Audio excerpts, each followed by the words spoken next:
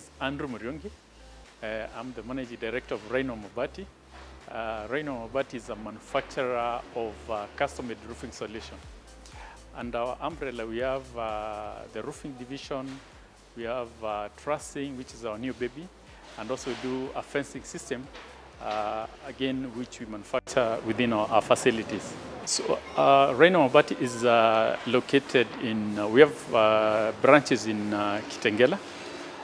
We have another factory, we have two factories in Meru, which covers the Mount Kenya region. So the Kitengela covers Nairobi and the western region. Yeah. This is, I think Rhino Mabati is one of the most, when I get this question a lot is because it's a company that we started from a real life experience. So back some 8 years ago, I was doing my house. And you know, in the process of building, there's the material supply. And most of the people who are building is either they're working, they are running a business, or they're engaged in other activities in Kenya. So for you to be able to finance the house, then you have to have a job, you have to be running a business, you have to generate revenue. Or if you also are lucky enough to get to secure a construction mortgage. So one of the weekends was when I was sitting at my site, I was expected to pay as usual weekend. And taking you a little bit back, if you talk to anyone who is in construction, one of the most common narrative is that hii mjengo imenikalia. So this, I think, Rhino from the mjengo literally ilikuwa imenikalia. So, but when I was looking in terms of the offcuts, the waste which is coming from the roofing sheets we had supplied, it was amounting to almost 30% of the actual cost. So back reflecting, you know, when we're seated, I call it, so it was almost a eureka moment. I'm asking, when that time I'm seated, from all my friends who are constructing, we have this same conversation. Here we have a heap of offcuts from the roofing sheets. Then when I tried to calculate, literally, it was quite some money. Then we are wasting money, and then also we want to pay the fundis to fix and all that. And I will not blame the fundis, because at that point, the only kind of roofing sheets that's Mabati will get in the market, they are standard size, that you get either 2 meters, 2.5, or 3 meters. So there's no house which is 3 meters. So which means either at some point you have to do the joining. So from that point, I started thinking, how can I come up with a solution that would save builders and developers on some costs associated with the waste. And that's how Rhino was born. So after the idea, getting the idea, then you have to sit down and do some research so that you can be able to find out the process of manufacturing. Actually, it had never occurred to me I would find myself one day manufacturing roofing sheets, because my focus was elsewhere totally. Yeah. So from the research, we started doing the research, and we got the first batch of machines. That's the European. Even goes by with our brand names. That's why we decided to go with brand name. Why? Because we wanted something which offers quality. Something which was very fast, machines which were more efficient, because we were to produce on orders, only exclusively. Even today we produce on orders. So customization, what it means is we give the customer control to make a decision on their roof. So one, they'll choose the color, they choose the texture. We have different textures here. We have the matte finish, which is rough finish. We have the gloss, which is smooth finish. So with that in mind, we wanted to acquire machines that could deliver that to our customers. So the customer also chooses the length of the roofing sheet they want for their homes. Most of the time, from interaction, we found out that even within family, they need to make a decision, what color to fit, which design to pick. So it's a collective decision. And that's how customization encompasses a lot of things. It's not just the color. So at times you might find you have teenage kids who also want to be part of the roofing process. So customization means you own the process, you own the roofing. When our customers made agreed on the material they want, so they would place orders through our sales office. You can do it online or you can visit. But most of the customers we have tend to place their orders online because most of the customers are either working or they're busy during the day doing other things. So with that, once the order is received and confirmation is done, now we start the process of manufacturing according to those sizes. Here the precision is 100% because every house has a different shape, different length. So we receive different length, different colors, different textures. So we have to key in without any room for error. Once that is done, it comes to the factory where we start the process of production. From the production, there's a dispatch. So now you load the same and allocate vehicles to different routes. So we are supplying the whole country. Actually, there's no corner of this country. So I say more homes in Kenya are being customized by Rhino Mabati. First, I would say I would like to thank our customers. Initially, when we started the idea of customization, it sounded something very complicated. But with time, our customers have embraced the idea because they can see the real saving. So if typically on a single unit of house, we save 15%, which we have calculated.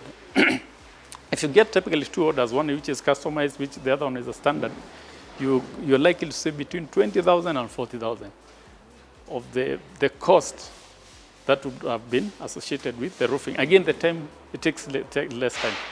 So we started also learning. There's a lot of learning. You see, when you're doing a business, the growth also comes with a lot of learning. It's not only challenges. There's a lot of learning. So we've introduced more product. We listen a lot to our customers. And part of, from when we started as a roofing, only producing mabati. But now we produce roofing trusses. The reason we have the roofing, we call them Jamii Eco Trusses, is because most of the time our customers will complain. Every time customers are coming, say, yes, I've done the timber work, I've done, my truss is up.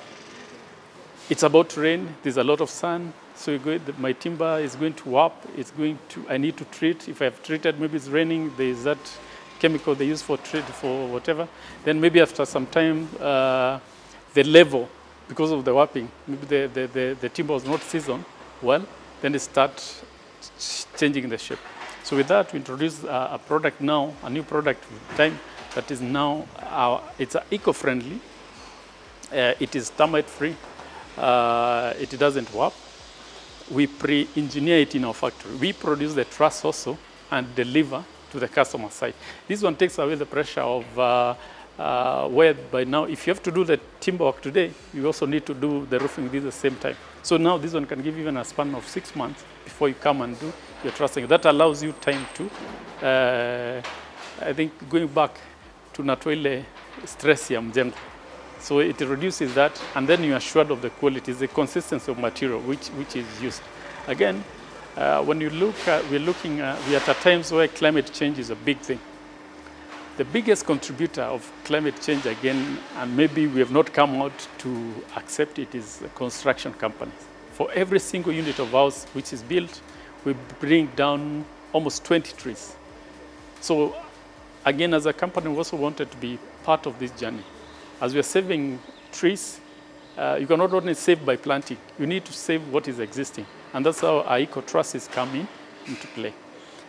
One of the other products we have here as part of our growth journey is a fencing system, which again is a very beautiful product. I'll show you on showroom on the other side. This one saves the timber. You know where you could use picket for the timber, you're worried about the termites, the painting is maintenance free. So we've seen a growth. Initially, we started maybe 4 employees. Now we have a workforce of almost 50 people who works for us every day within the organization.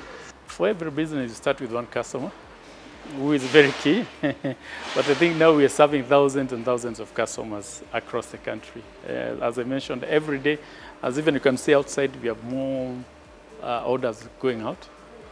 We have more production in waiting. We have more materials going. So customers have embraced Rhino products, both the roofing trusses, the fencing systems, and a range of roofing sheets. When you're starting this kind of business, it's capital intensive. It's a capital intensive business. Initially, when we started, I think I sat with the idea, and I toyed with the idea for some time. So the initial capital was that was a tough thing, and I would say it's a challenge because I had a good job, and so I had a good.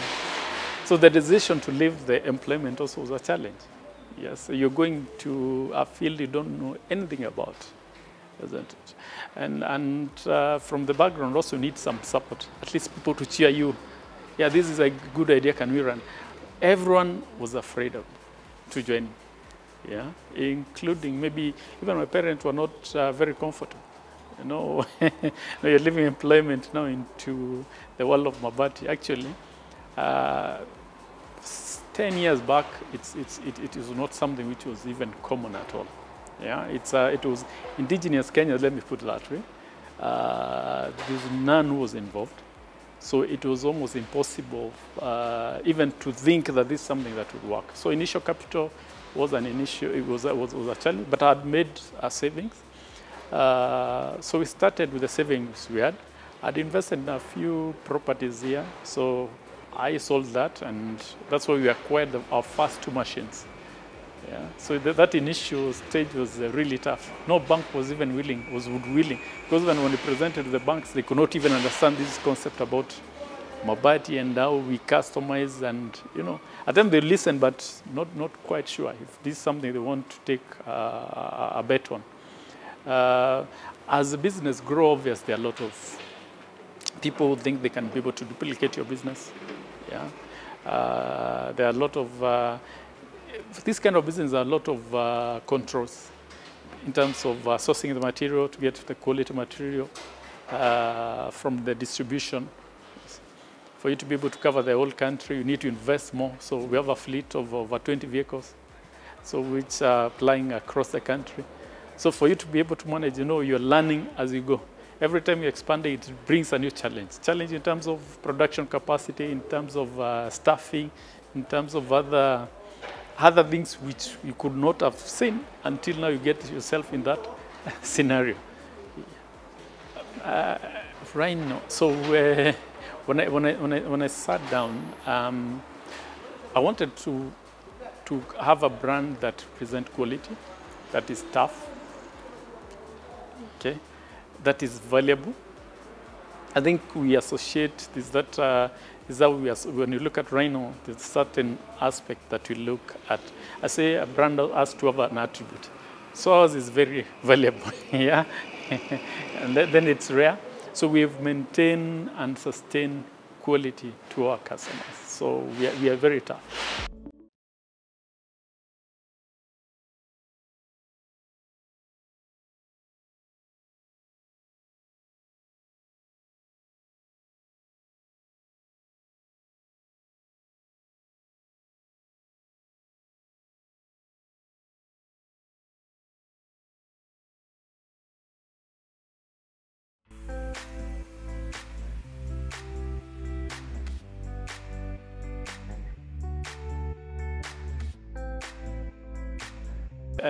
For anyone who wants to start a business, I think it's not a difficult thing to do.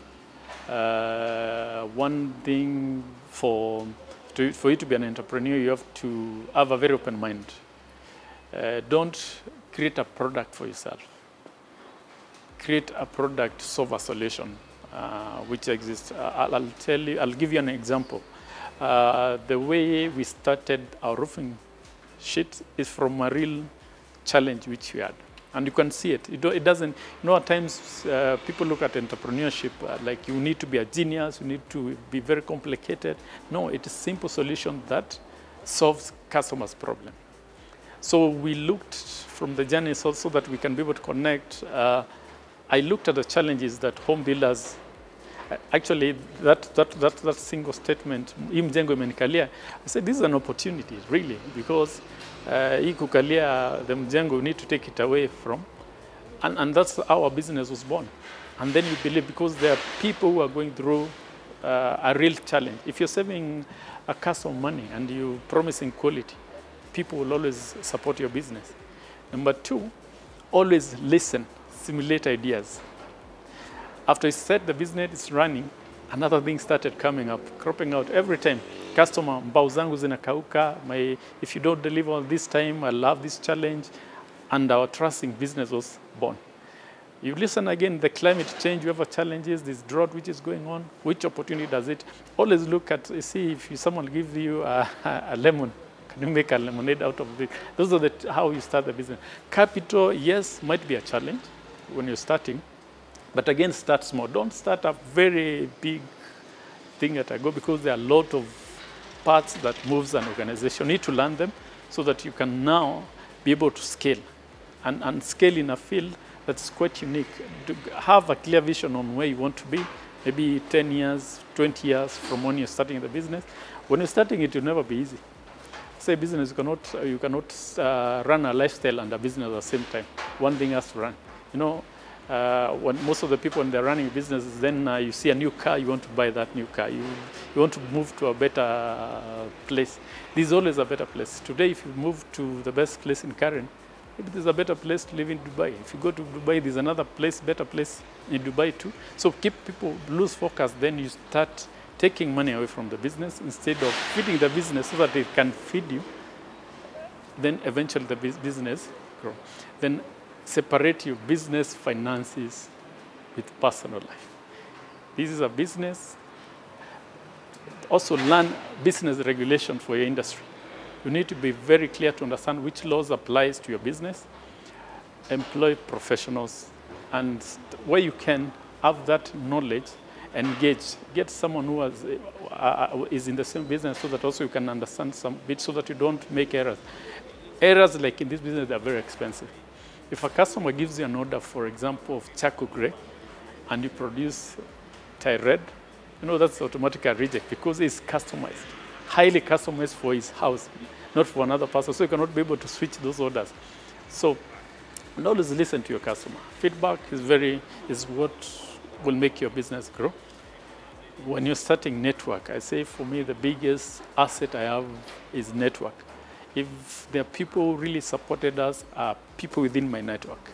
They believed in the business, they own the business. Even today, every time I get in one of our vehicles out there,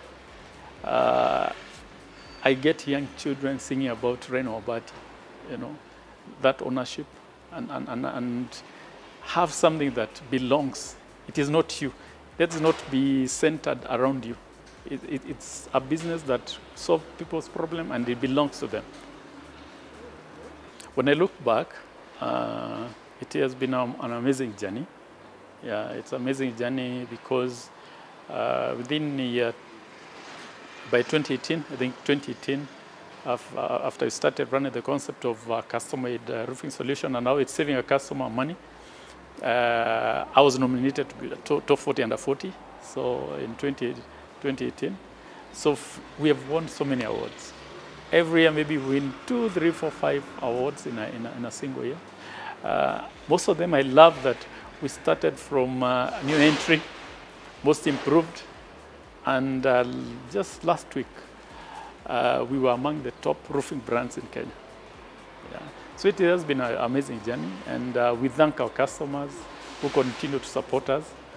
And as always, we promise them quality. You see, Rhino is a home of customized roofing solution where quality is never compromised. For me, is to now tell our customer to embrace the eco roofing ways. We need to save trees. We need to save environment. The future of this planet is now, so we cannot continue cutting trees and expect to have, you can see the impact of global change there. The weather patterns have changed. And as a roofing manufacturer, we it came to attention that we are contributors. And we did not just want to sit down and complain and become part of talking. So that's why we took action, and we are trying to encourage all our customers to go the eco way, including the wall panels and all that, and so that we can save tree. You know, you can't save the environment by only planting trees. You save by ensuring you're not logging what is existing, because every single unit of ours, by the time you're done, 20 trees are down. Then when you start the journey again of planting trees, which will take many years. So you can imagine if you're doing 10,000 units every month or year, multiply that by 20, see the number of trees. Those are mature trees that have been cut. So as we create, and I say every time you cut a tree, you've cut a life of a bird that was living there, there's an animal that was living there. So the impact is widespread and wide felt, and I think now we can feel it. So for Rhino Mabati and its brands, you can always find us at Facebook, Rhino Mabati, Instagram, Rhino Mabati, LinkedIn, Rhino Mabati, YouTube, Rhino Mabati. And you can either visit any of our branches, physical visit of our branches, so that you can experience our products. So we have the branch in Kitengela, along Namanga Road, just after Kitengela town. We have 5 kilometers from the stage. Meru, we are located in Makutano, opposite Mafuko Industries on Meru Maua Road. Then we have a new state-of-the-art factory coming up at Kidoka in Meru, as part of our journey to serve our Mount Kenya customers faster. So that, that's in Kidoka, Ruiri Isiolo Road.